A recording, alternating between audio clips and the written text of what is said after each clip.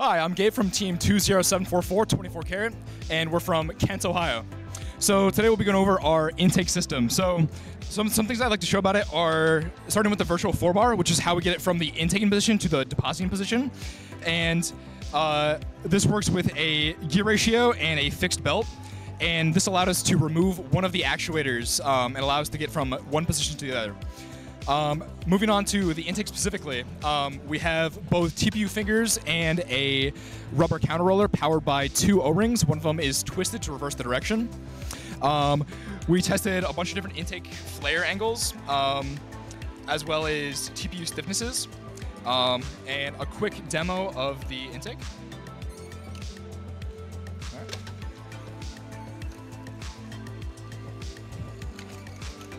So these are pretty quick.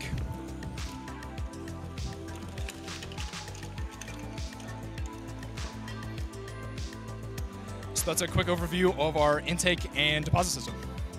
Build your alliance with so many other FIRST alumni who go to Kettering University. Head on over to kettering.edu/FIRST to learn more about their incredible programs and to get more information.